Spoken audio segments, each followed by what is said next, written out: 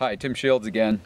In video 1 I showed you the problem, which is ravens wiping out juvenile tortoises. Just to reiterate the point, here's another guy that just got shredded by a raven. The odds of these little guys surviving is really low because of high raven populations. But I started to think a few years ago, and I've engaged a number of collaborators on this project, what if we could make a really accurate fake tortoise to lure ravens in? Well, several years later, we've got it. This is the Techno-tortoise. This is state-of-the-art 3D printing, scanned by Autodesk Incorporated out of San Francisco. They've been really generous with their expertise and also with some cash support for the project.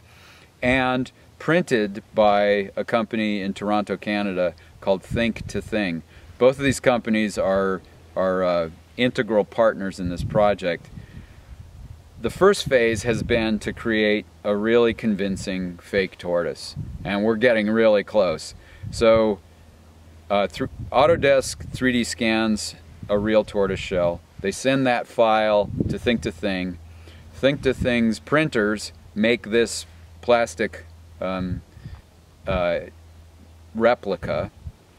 I put acrylic paint over the underlying color print that comes from Think2Thing to ensure light survival in this harsh desert light.